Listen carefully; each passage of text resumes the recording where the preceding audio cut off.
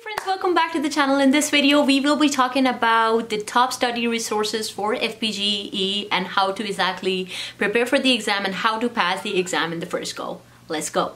If you're new here, my name is Afsha. I'm also a foreign graduate pharmacist, and on this channel I teach people how to pass TOEFL and FPGEE exam with the maximum number of scores possible. I usually recommend to start studying for FPGEE with these three important resources. Now, I know the exam is a very basic exam, and there is an entire blueprint on the NABP website that guides you through what they throw you at the exam and what kind of questions are going to be there.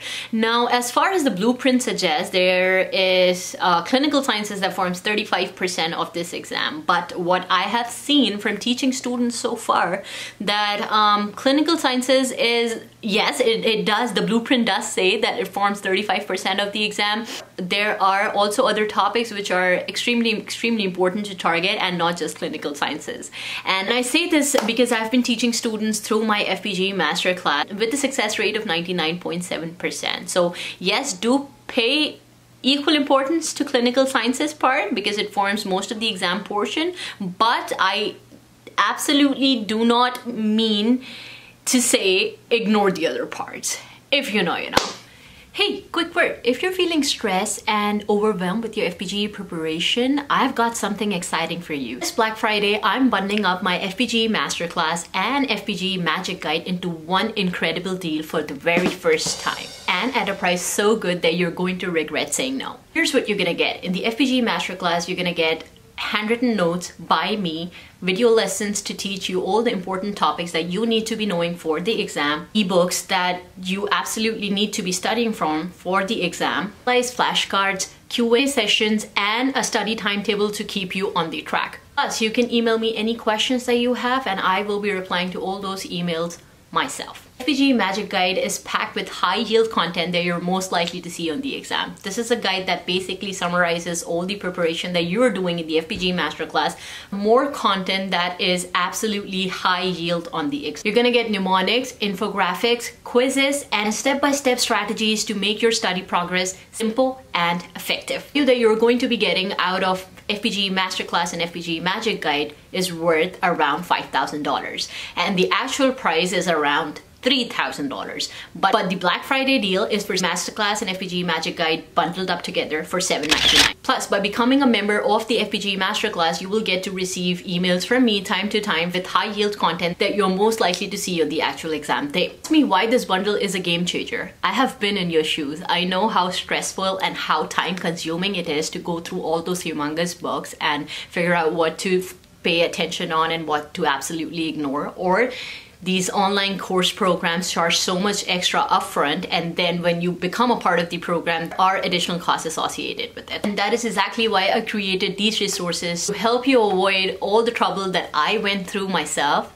and make you focus on what's actually important for the exam. This Black Friday bundle, you will be able to save time by stop wasting time on irrelevant topics and materials, build your confidence with simple, easy to follow strategies, feel totally prepared to pass the FPGE and take that next step in your life. It is only going to be available for 48 hours, and I'm only taking 15 students at a time because that's what I can handle. Sign up to the link in the description box down below to get everything you need to pass the FPGE exam in the first go next year. So, number one resource would be Pharmacology by Lippincott. And I see a lot of students asking me the question if it's okay to use Kaizen and if it is important to do Lippincott. We have been taught our whole life we have learned from Kaizen, and now Lippincott is completely new to us.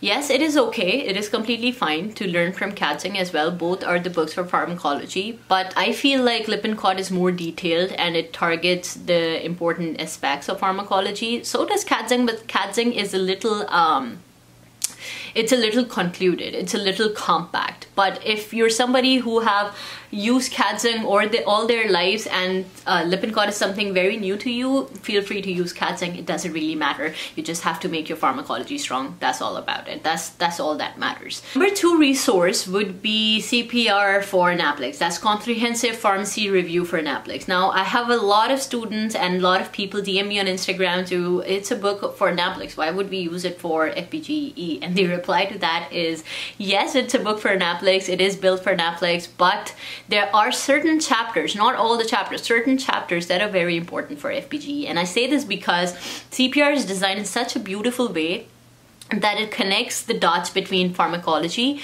and medicinal chemistry. And if you are somebody who have friends who have already taken the exam, or you read those online forums on Reddit or Quora, you would know that they have started to throw a lot of medicinal chemistry on students because the drug structures are hard to remember, and very few percentage of students end up answering those questions right. You need to be making your medicinal chemistry strong as well. And this is the reason I recommend CPR to my students. But certain chapters of the CPR, and again, that's an entirely different topic. I have other videos made on the channel which will guide you through the process, link somewhere over here and down in the description box down below. If you are somebody who's interested in taking the FPGE exam, you can join my FPGE masterclass. The enrollment is currently closed, but you are more welcome to join the waitlist by signing up to the link in the description box down below, and you will be notified via email whenever the enrollment opens.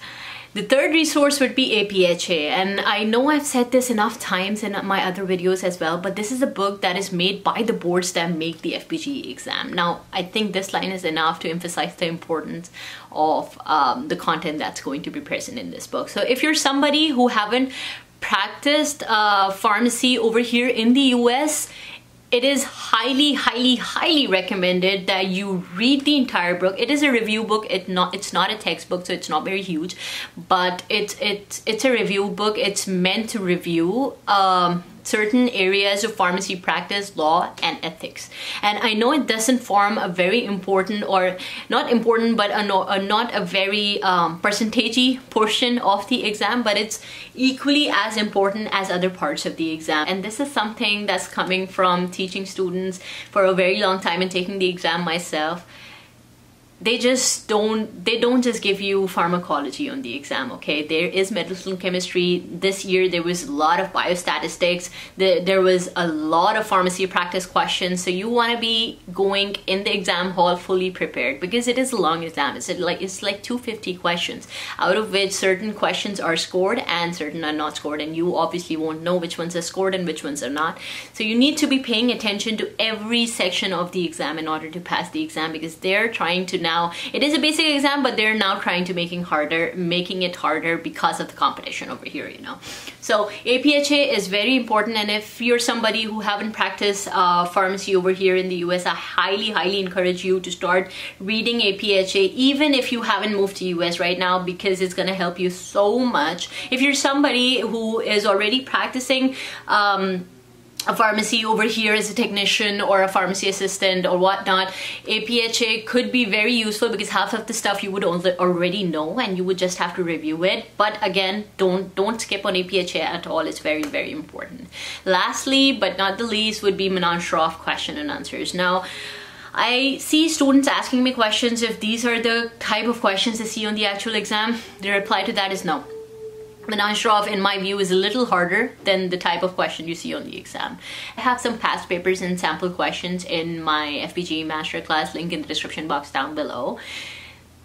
When you go through those questions, you will know that the questions that the exam throws you are very basic. But I recommend testing yourself from Menashrov, because you get to get into the habit of practicing, at least, number one, and then number two, it's a little harder than the questions you see on the exam. So it's always a good idea to get to know the harder side before you get to see the easy side. I want you to be prepared for the hard, and when you end up seeing rather simple questions on the actual exam, that will be a bonus, right?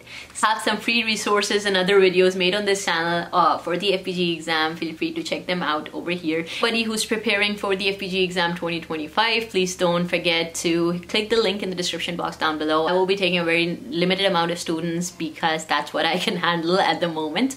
And as soon as the enrollment opens, you will be notified. Thank you so much. If this video provided you any value, please don't forget to hit the like button, subscribe to my channel. Also follow me on Instagram, that's mednerdygram. DM me any questions that you have. There's this where I'm most active on, and I'll see you again soon. Thank you.